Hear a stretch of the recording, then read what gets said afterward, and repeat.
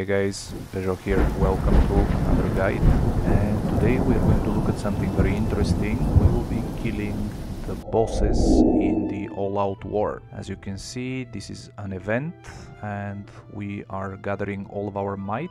So what you need to do is to gather your entire faction, everybody, a lot of healers, a lot of fighters, rallies.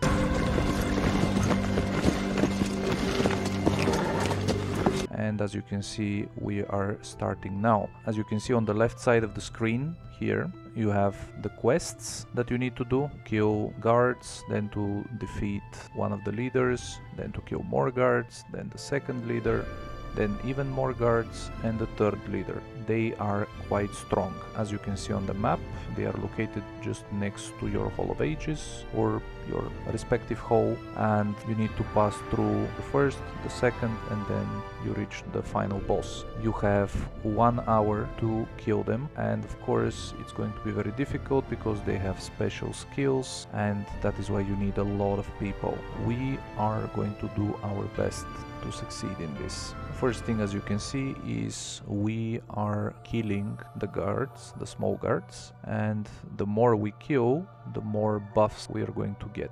So that way it would be easier for us to kill the bosses. So guys, as you can see here, we have started attacking the boss, and it is going rather slowly, and we need to be very careful with the special abilities because the boss can easily kill many of our squads and troops. You need a lot of healers to buff you and to heal your troops and to restore your resilience. And of course, another important thing to mention is that the different guards have different bonuses when you kill them. We are killing the agile because they are giving us marching speed. This means we can complete the event faster. Of course, you could also go for the ones that give total attack or total defense, up to you. And of course, here we have started the second boss. It is stronger than the first one. We will need all of our might to defeat it, and as you can see, my troops are still coming, but I'm going to join right now and fight as well. So in the meantime, while we are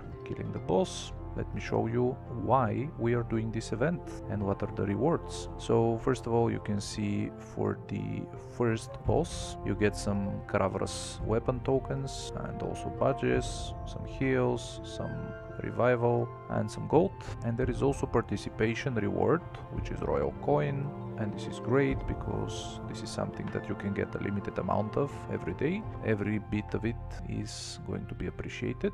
Of course, each boss has a normal, an expert and an epic difficulty, and of course the corresponding rewards are higher. The second boss, as you can see, it gives you some additional fragments and some photo shards, and I suggest that you get those. And then the last one, which has to be killed within the time, which will be the toughest one. If you kill it within 20 minutes, you are getting even more rewards. If not, you just get the normal rewards that you're getting for the other bosses as well. As you can see, this one takes a considerable amount of time to kill. We are losing a lot of troops, so I need to pull back and heal a bit.